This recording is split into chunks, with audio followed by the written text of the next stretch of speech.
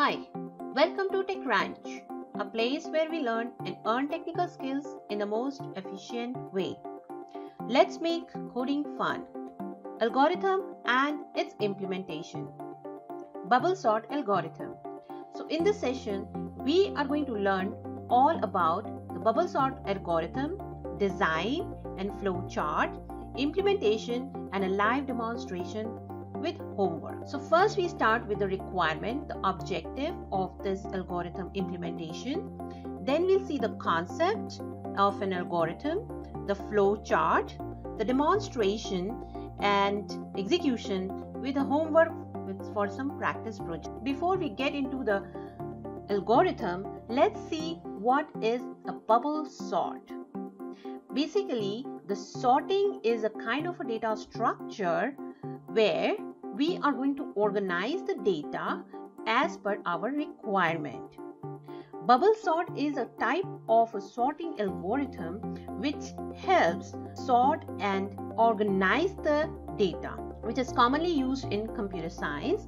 And bubble sort is based on the idea of repeatedly comparing pairs of adjacent elements and then swapping their positions if they exist in the wrong order. So basically it helps to keep on comparing the list of data you have and organize it in an ascending or descending order as per our requirement. The requirement of the bubble sort algorithm implementation in this example is, first thing, we need to get the user input and we have to decide what type of data type we are going to consider here.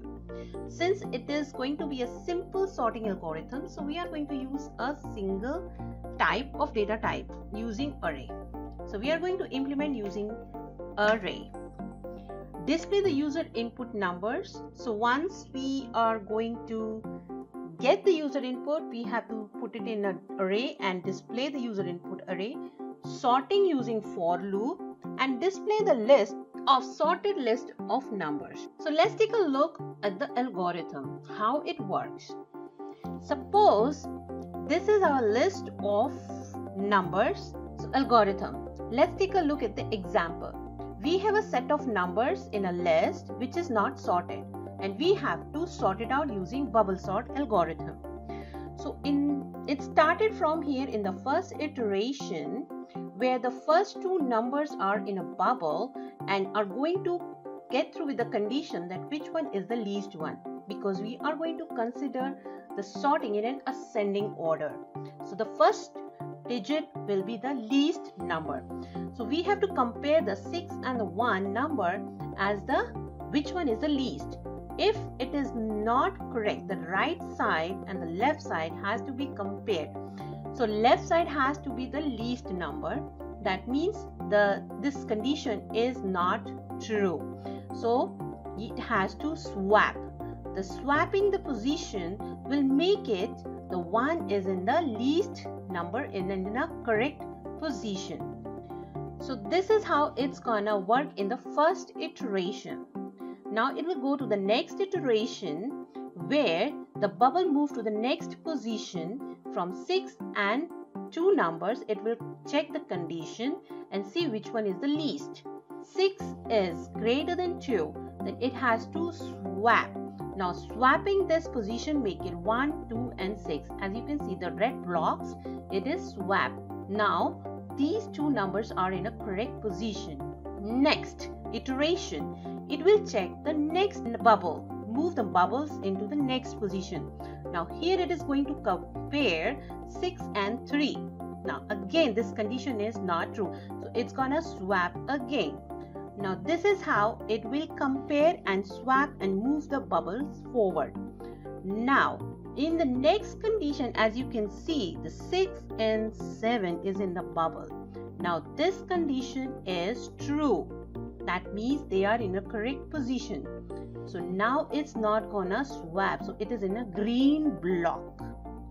So this is the algorithm and the concept behind the bubble algorithm. Now this is the first cycle. Sometimes it is already sorted in the first cycle.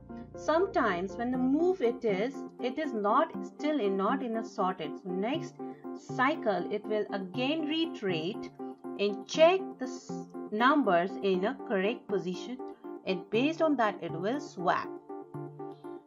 So next let's take a look at the flow chart. Now how it starts. First thing, we are going to have an example where the code will start, and in the start position we are going to declare the classes and the method and the main method, because when we say the start means the pointer of the compiler is at the main method. Now what we'll have in the main method? A call of a class and the method of that class. Now from here it will define an array which contains the list of the numbers, a collection of that data which has to be sorted out. Now once this array contains the number, is going to compare the positions and checking the data, comparing the data, and if it is not true, it will swap and using with the help of temporary variable and swapping. Now once it is true, then it will set it there, and if it is false, it will swap and store it in a third type of array and display. This is the algorithm is going to implement. Now let's take a look at the demonstration and the execution. What we are going to do, we are going to have a bubble sort class that contains the bubble sort method and a main method. Now bubble sort method will have 3 blocks of code. First block of code will get the user input. Second block of code is going to sort the list, and the third block of code will display the list.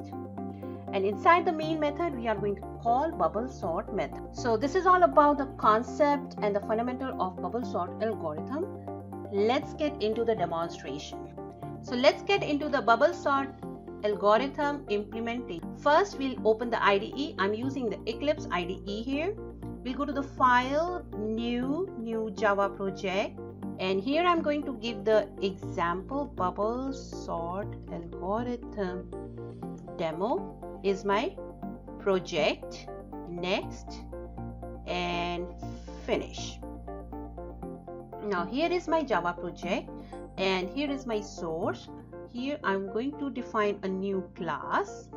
It's called bubble sort demo, and it contains the main method. If you want, you can have your generate comment so that it will be ready for your label. This is my class and this is my main method. Now first piece of block of code is we need to get the value from the user. So before that, let's define a method. So here I'm going to define a method bubble sort. Now what I'm going to do here to make the visibility of the bubble sort method, and it contains the values outside the method and inside the class, I am going to define it in a static modifier. Now inside the main method we are going to start getting the value from the user. So I am going to have the scanner type of value from the user. Now as you can see here, it's showing some error, so we need to fix it. All we need to go and import the scanner util package. It's fixed. Next, let's print and get the value from the user. What will be the size of your array or your list? You can define it here, and I am going to get that value and define it in some numbers called input next. Now here we need to get the next int because it is an integer value. Now next is I want to have an array and define this array in integer num. We have initialized the array size with the size of the number the user entered for the array. Now let's make a for loop to read that. Now here we are going to print the value from the, this will print the array size and list of your data from the user input. Now here, if you see array before or unsorted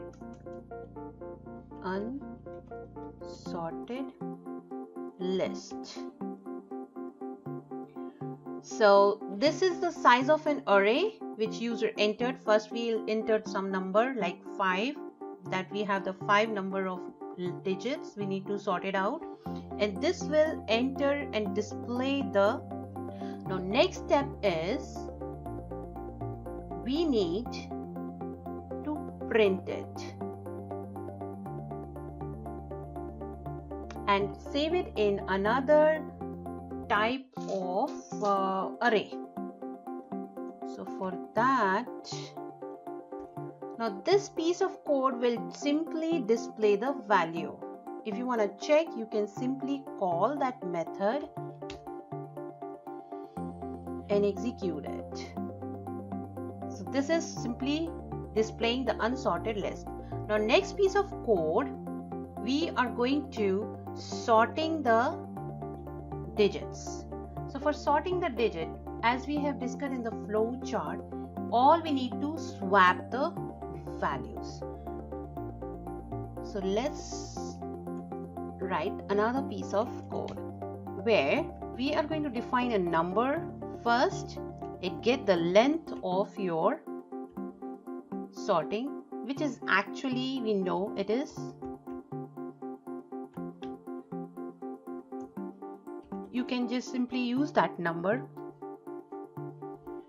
And for loop int I, another loop where we are going to have the index read the first 2 index for the first iteration. Int increment, next iteration we need to have another index which is reading from the another number. So n minus I, like I is equals to 0 and j equals to 1. So this will read the next value and compare it and start the next iteration if the condition is true. And if now here in the third iteration we are going to compare the array of j minus I, j minus 1 for the last value, right hand side value from the first hand, left hand side value and the right side value, and check their indexes and swap to the temp variable. So here we are going to swapping and closing the sorting block. Now this will simply swap the numbers if the condition is true and put it in a temporary and exchanging the indexes of the number. So this is all about your sorting implementation. Now next we have to display the sorted value. So the same way, the way we did it for the unsorted, you can do it for the sorted. All you need to simply getting the and for I equals to 0, the first condition, your array indexes,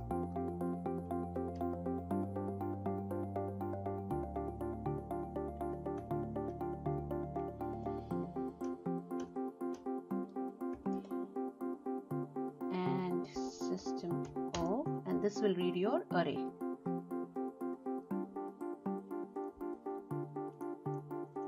Just to make a simple presentation,